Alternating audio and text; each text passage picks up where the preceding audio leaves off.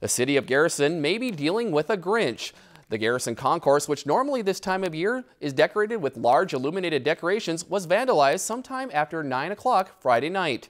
The Crow Wing County Sheriff's Office reported that a truck went off Highway 169, crashed into the decorations, and then went back onto the highway. The Sheriff's Office is looking for a Ford truck with heavy damage to its front passenger side and the bumper that hit the decorations. An estimated $8,000 to $10,000 in damage was done to the display. The Garrison Commerce Club owns the light display. The Christmas decorations had LED lighting that included a large train held into the ground by rebar. The incident remains under investigation, but the Sheriff's Office reported the crash as a possible accident.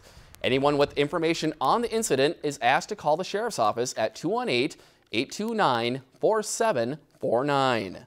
If you've enjoyed this segment of Lakeland News, please consider making a tax-deductible contribution to Lakeland Public Television.